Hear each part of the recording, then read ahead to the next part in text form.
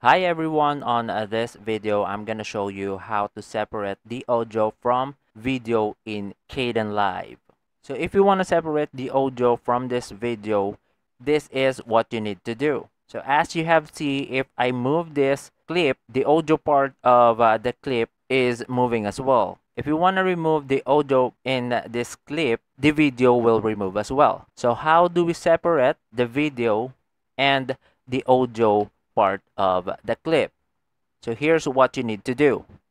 Right click on the clip, look for ungroup clips. So you'll see that the audio and the video is already separated to each other. You can now delete whether the video or the audio.